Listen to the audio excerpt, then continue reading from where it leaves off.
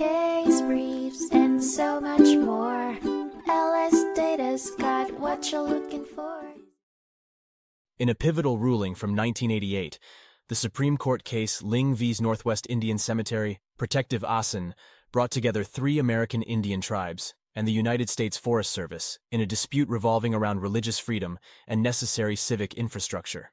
At the center of the tangle was a proposed road, part of a larger project, to be constructed through a national forest held sacred by the tribes.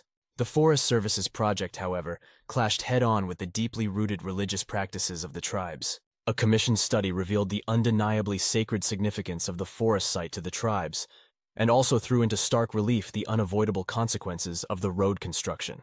It was unequivocal that the religious practices would suffer irreparable damage.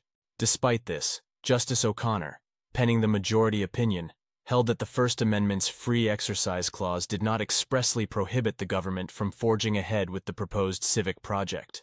The decision tilted in favor of the government, underscoring the compelling state necessity behind the road construction, outweighing the protection of the tribe's religious practices.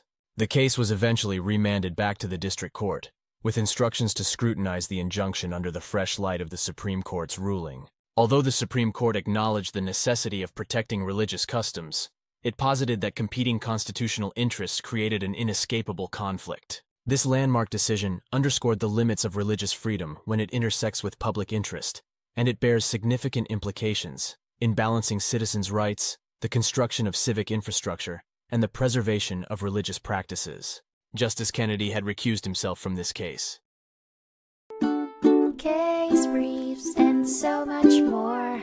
LSData's got what you're looking for. Visit lsd.law, elevate your mind, leave the stress of class.